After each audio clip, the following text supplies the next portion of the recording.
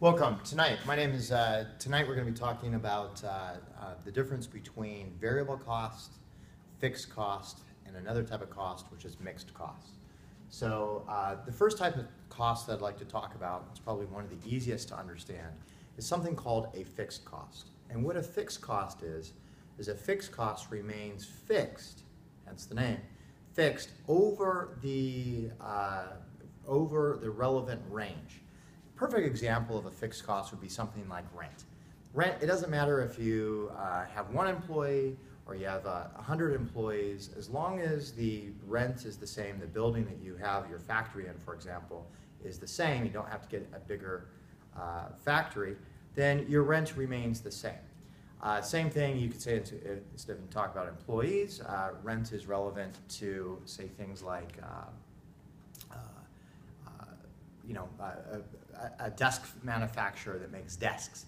Whether you make one desk or you make 100 desks, the rent that you pay on the factory building remains the same. And if we wanted to show you or if you wanted to outline what a fixed cost would look like, you could have a chart where you could have activity level on one axis of the cart, the horizontal axis, and then the vertical axis we would have the costs, right? So this would be total cost. And fixed cost would be a straight line at whatever the rent would be. So let's say rent was $1,500 a month, and it doesn't matter if you have zero activity or you have lots of activity. There's obviously more activity as we go to the right. The amount of rent that you have remains flat, remains fixed, right? And so, and what's important about fixed costs, one thing that you have to remember is that it's fixed during the relevant range. You know, at some point in time, say this is a furniture manufacturer, maybe this particular space of property or building or factory can support, say, the manufacturing of 100 desks per month.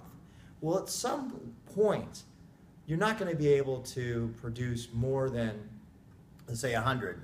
And once you get to 100 to more than 100, you need a larger space, in which case the amount would go up, right? It would go up because you'd have to go out and rent another space, and then that additional space would be fixed at that rate, and so on. So when we say something is fixed, we're always talking about being fixed throughout the relevant range. Now, if you go outside the range, then you can imagine the cost would go up like a stair, like a ladder. If you were to plot it, it would look like that. All right. So that's called fixed cost. So fixed cost is this.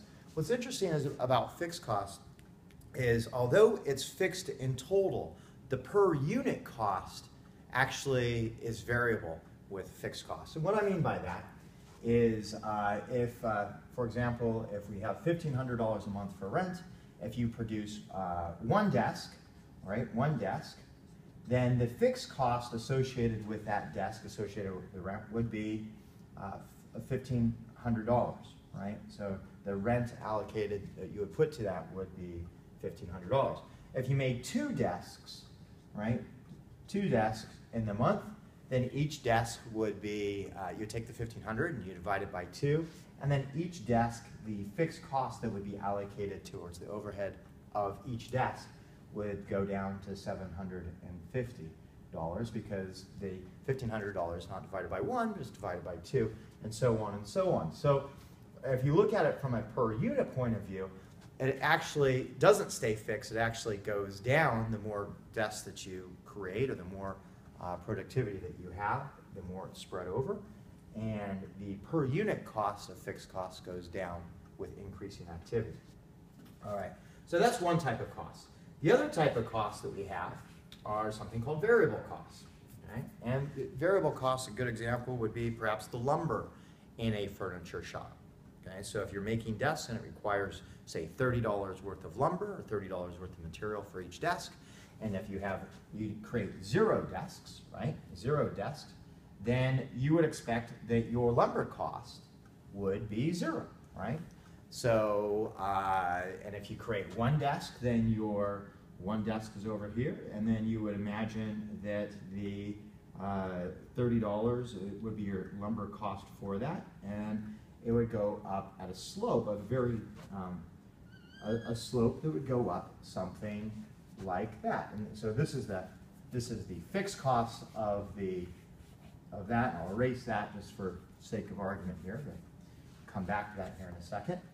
And so variable cost, if you have no activity, you have no cost. And if you have more activity, obviously the total cost, this would be the total cost, total fixed cost line goes up at an angle as activity increases. So activity increase, total cost goes up as well. All right. Now, again, it's relevant in the range. So, for example, if you're buying, 1 pallet of lumber, your cost is going to be $30 per desk. But you can imagine that if you start going out beyond that and you start buying more and more and more lumber, then you could probably make a deal with the manufacturer. And I don't know if you can see this on the camera, but then if you increased it, then it would go up at a slightly lower, and then economics would be such that if you just kept on asking for more and more and more and more, and supply became so great, then the laws of economics of supply and demand, the actual per unit cost would go up at a steeper angle than the $30 because the demand for the lumber would go up. But again, when we're talking about a fixed cost, we're always talking about within the relevant range that we're talking. So fixed costs, so in the case of a desk where it's $30 per desk, so $30 per desk, it's often written like $30 per every desk. And if we say that the fixed cost is X, then we would say the slope, or if we were going to draw the line of the fixed cost, it would be 30x, meaning x meaning the number of desks that you would make. Again, put in 0, 0 times 30 is 0, put in 5 desks, then 5 times 30 is $150 for your lumber cost that's there. Okay. Other types of variable costs, not just lumber, but a classic example would be hourly employees. So we're at salary employees that get paid a certain amount per year, regardless of the number of hours. They would have a fixed cost, would be there. An hourly employee, if you don't have them come to work, they don't get paid, you don't have expense. You have them work 100 hours, whatever their hourly rate is, times the 100 hours would be there. So we can't say all salaries are fixed or all salaries are variable. It really kind of depends on what it is that we're specifically talking about. So at a fixed, then we also have a variable cost that we're talking about. What's interesting about a variable cost, unlike the fixed cost, is that the per unit charge, the $30 per desk, remains the same. So under a variable cost, the per unit charge, per unit cost is the same with variable, whereas the per unit cost with fixed costs actually goes down as activity increases. Variable cost is that. In addition to having fixed costs, variable costs, we also have something called a mixed cost. And mixed costs are things like your telephone bill, right? So your telephone bill or your utility bill will sometimes have a base rate, right? And this is whether you use your utilities, a classic example. So they charge a connection charge of $5 or $10 or $15 a month. No matter if you don't use your utilities at all, you will still get a connection charge of, say, $15 per month. So if you use $0, you get $15 a month.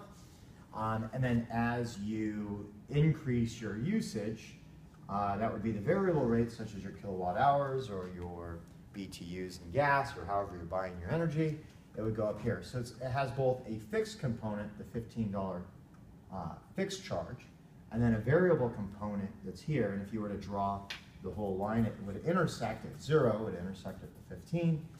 And obviously this would be the fixed portion of it, and this would be the variable portion. This would be the total cost line here, all right, total cost line. And so that kind of makes sense. So you've got a fixed cost, variable cost, and then a mixed cost. Again, when we're looking at a mixed cost, for example, it would be your utility bill. The equation for that would be, if it's a $15 charge for hooking up the utilities, whether you use nothing, plus whatever your kilowatt hour is. Let's say it's 25 cents per kilowatt hour. That's how we get billed our utilities.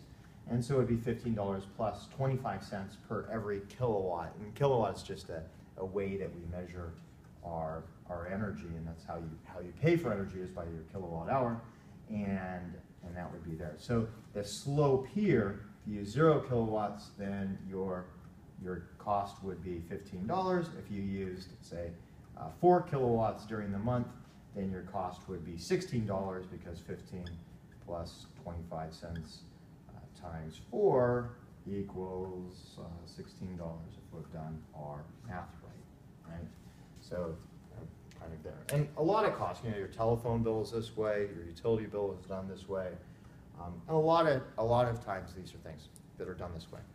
Going back to our rent, when we were talking about rent, and rent was at $1,500 per month, and it was a fixed cost. Not all rent is actually fixed cost. As it turns out that a lot of leases, and I'm talking commercial leases, not residential leases, but commercial leases are often, you have a base rent of say $1,500 per month. And then what happens is you have an additional rent based upon your sales. So if you have 0 sales, the lease agreement will read, well, it's $1,500 plus 20% of sales or 10% of sales. And it's very, very, very common in commercial retail spaces. I'm not talking about like a strip mall in East San Jose, but in a commercial lease agreement that would be in a mall, Valley Fair Mall, Santana Row.